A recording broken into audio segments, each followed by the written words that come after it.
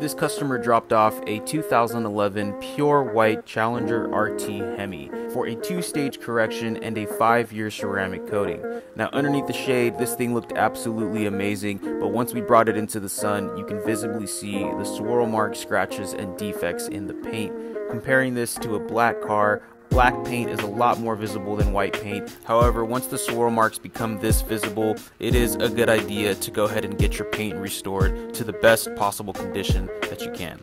Our usual process for a paint correction always begins with a deep outside pressure wash, a foam bath, decontamination, and then we can inspect the paint before and after some compound and polish.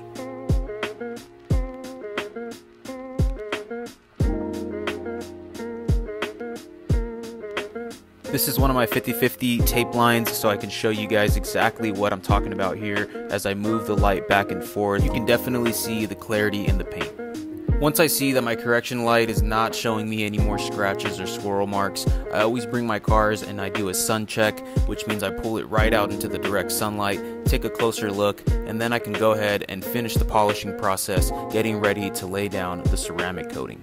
Now, when you're getting ready to coat a vehicle, the temperature of where you're at plays a huge role in how that is going to apply and lay down correctly. On this day, it was over 100 degrees outside, and I wanted to bring the car indoors to a much cooler area where I can allow the paint to cool down before I start applying the actual ceramic. Today I'll be applying Crystal Serum Light by G Technique, and as always I'm going to take it step by step, very slowly, panel by panel, inch by inch, to make sure that I'm properly covering this entire car for its 5-year protection.